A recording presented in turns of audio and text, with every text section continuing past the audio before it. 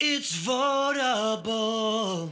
Welcome to Prop 305, probably the most upside down thing on your ballot, because the people who got this proposition on the ballot want you to vote no. So let me explain. The goal here is to essentially veto a bill the state legislature already passed in 2017, and that would be SB 1431, which expands the Empowerment Scholarship Accounts program. In English, it would allow people to use more public dollars and send it to things like private ed, homeschooling, and more.